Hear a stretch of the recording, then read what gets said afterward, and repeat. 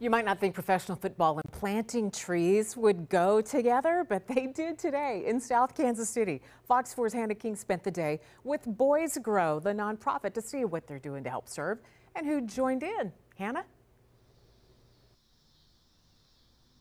That's right, and BoysGrow is a local nonprofit here in Kansas City, mentoring Kansas City youth. And today they were out and about on this 10-acre farm, not only planting, but harvesting life skills. And they got some help from the chiefs.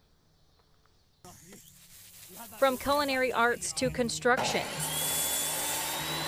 and agriculture, but most of all, skills for life. If they enjoy themselves out here, and if they take away skills in regards to being better people and potentially maybe having one step closer to knowing what they want to do vocationally in life. Tally it up as a win, John Gordon Jr. says. I think being a part of something where you actually have to grow it or process it makes you respect where your food comes from. Gordon Jr. is the executive director of BoysGrow. Dozens of 14 to 17-year-olds make up the organization, and Tuesday the team huddled up and spent the day planting, building, and packing. And a little playing. I woke up at 6 o'clock in the morning. This is Gianni Singleton's second year with the organization. This day is one he's looked forward to. I learned how to just be a hard-working man and how to just sharpen up on things I didn't know how to do.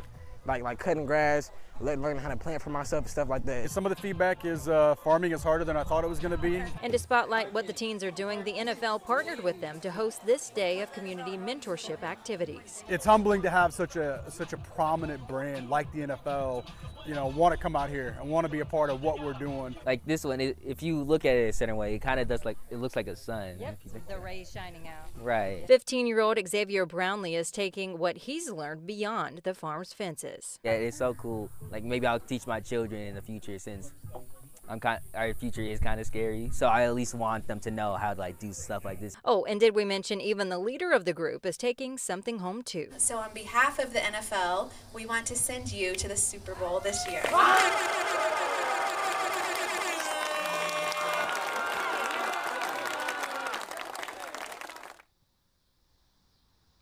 And of course, we saved the best for last. What a special moment for that group, the leadership, and this farm. Lauren?